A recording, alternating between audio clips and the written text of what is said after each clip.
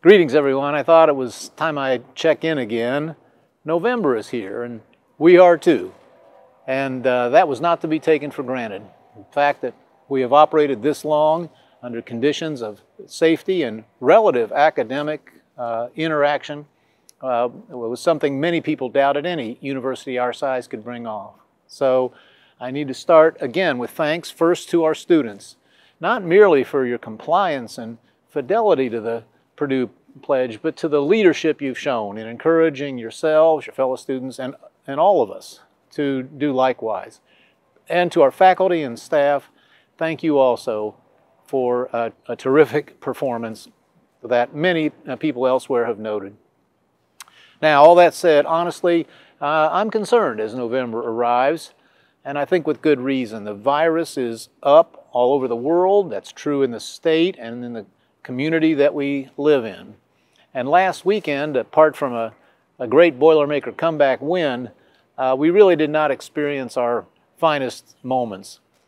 We had too many incidents of departures from the Purdue Pledge. The vast majority of our students, yes, maintained the discipline and stuck with the prescribed behaviors.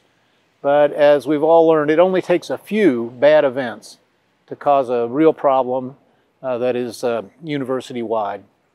This weekend, got another big game coming, another Boilermaker win we're looking forward to, and we've got Halloween. We need to do better than we did. So I'm asking you, please, remember that when you stick to the pledge, you're not just taking care of yourself, you're taking care of everybody else and this entire institution.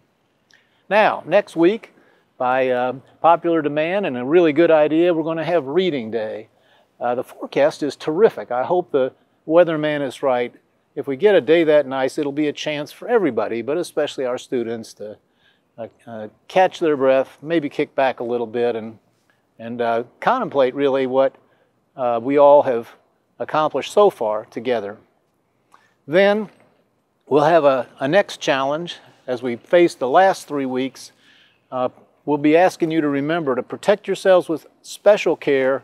We don't want anybody to take this virus home, and watch for ways in which you can get tested and make sure that that doesn't happen in your hometown or family.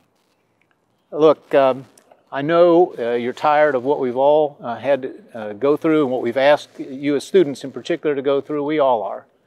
But we are on the verge of a really serious accomplishment here.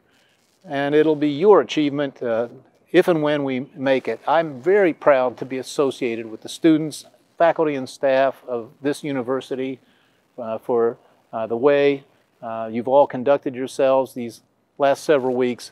And I just know if we maintain our vigilance, I'll be that proud come this Thanksgiving.